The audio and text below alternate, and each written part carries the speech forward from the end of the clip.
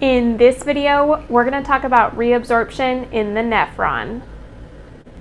Hey, what's up you guys, and welcome back to my channel. So last video, we talked about filtration, but today we're going to take a look at the second part of the process in urine formation, and that is reabsorption.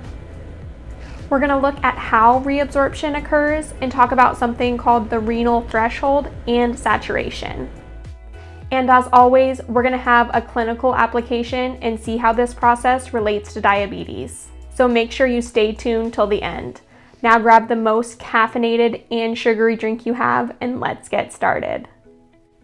So reabsorption refers to fluid and substances inside the nephron moving back into our circulation. So after fluid gets filtered at the Bowman's capsule, it has to get reabsorbed later on. Otherwise, we would just filter all of our blood and not have any blood left to use. So 99% of filtered fluid is actually reabsorbed. Now, most of this reabsorption takes place in the proximal tubules, although some reabsorption does take place in the distal nephron. Okay, so reabsorption can be an active or a passive process. Because the concentration of the filtrate is the same as the concentration in the extracellular space, or the plasma, active transport has to occur to get substances from the filtrate back into the plasma. So sodium is one of those substances that has to be actively transported, and the reabsorption of sodium is what actually drives the reabsorption of most other substances in the nephron. Okay, so when we look at this diagram, notice that there is the tubule on one side, that's the nephron, and then a capillary on the other side. But in between these, there are tubular cells, and these tubular cells line the nephron, and they separate the tubule of the nephron from the capillary. So in the proximal convoluted tubule, sodium will flow passively from the tubule lumen into the tubular cell. And it flows passively into the cell because there is a higher concentration of sodium in the lumen than there is inside the cell. But once it gets into the cell, that's a completely different story. Now sodium has to go from a lower concentration inside the cell to a higher concentration inside the plasma. There's good news though. We have a little friend to help us. And that friend is the sodium-potassium ATPase. And this pump transfers 3 sodium ions into the plasma for every 2 potassium ions that it brings into the cell. Then, so that the potassium does not build up inside the cell, it actually leaks back out through a channel on the side of the cell that's next to the plasma. Okay, now let's talk about something called a sodium-glucose symporter. So things like glucose, amino acids, and other ions can actually piggyback on sodium in order to get carried to the plasma. And we'll look at this specifically with glucose. So glucose uses sodium, which is flowing down its concentration gradient to get into the tubular cell. Then, once glucose is in the cell, it can passively flow into the capillaries through a GLUT protein-mediated transporter, since the concentration of glucose is higher in the cell than in the plasma. In this case, sodium will again use the sodium-potassium ATPase to get out of the cell. And again, potassium will flow back out to the plasma through a leak channel. Okay, so the last mechanism of transport that I want to look at is transcytosis. Okay, so transcytosis occurs when macromolecules that are too big to just go across the cell themselves are engulfed in these little sacs on one side of the cell.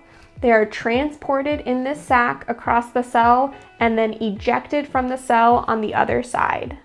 Now in the kidneys, there's a modified transcytosis that occurs with plasma proteins. So some plasma proteins can actually get filtered at the Bowman's capsule.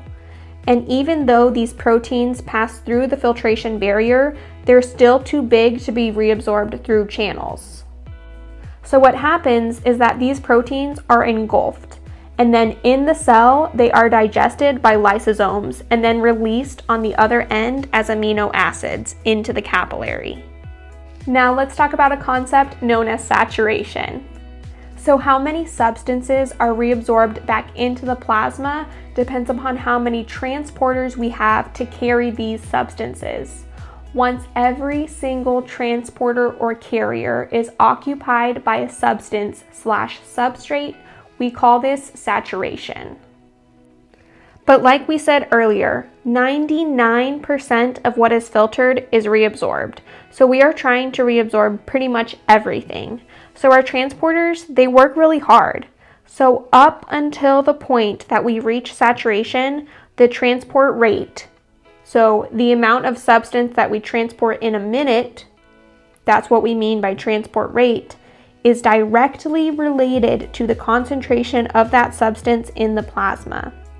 But after we hit the saturation point, the transport rate is maxed out. And the term for this is transport maximum. And what it means is that any increase in a concentration of this substance will not increase the reabsorption. So everything else goes to be excreted as urine since we can't reabsorb it. Now, one last term that we need to talk about is renal threshold. And renal threshold is just the plasma concentration at which saturation occurs. Okay, now to illustrate these topics, let's take the example of glucose. Because, well, I love sugar. Okay, well, I do love sugar, but that's not why we're going to talk about it. It's actually because glucose has a clinical application here. So at normal plasma glucose levels, all the glucose that enters the nephron is reabsorbed before it reaches the end of the proximal tubule. But in the case of diabetes, blood sugar levels are out of control, and glucose is filtered faster than it could be reabsorbed. All the transporters get saturated with glucose, but as long as it's moving through the nephron, glucose doesn't stop to wait in line for a next available transporter. It keeps moving, and it will get excreted in the urine. The plasma concentration at which glucose first shows up in the urine is called the renal threshold for glucose, and the transport rate at which glucose has saturated all of the carriers is called the transport maximum. Okay, so under normal conditions, all the glucose that gets filtered also gets reabsorbed. So filtration of glucose will also equal reabsorption. It's only when renal threshold is exceeded that glucose will spill over into the urine. Okay, so when glucose spills over into the urine, we call this glucose-urea. And there's really only two conditions where glucose-urea occurs. It can occur if your blood sugar gets really high, like in the case of diabetes, or when I told you to drink that really sugary drink at the start of this lesson. No, I'm actually just kidding. It will really only happen with diabetes. Or it can happen if you have a genetic condition where your nephron doesn't make enough glucose carriers. Now, one last thing before we close. So we talked earlier about how ions and metabolic products use transporters to move things across membranes from the filtrate into the plasma. Filtered fluid, however, moves by way of osmosis. And the reason that it can do this is because the capillaries surrounding the nephron have a very low hydrostatic pressure. Their hydrostatic pressure is actually lower than the 55 millimeters of mercury that we saw in the glomerulus. Hey guys, welcome back.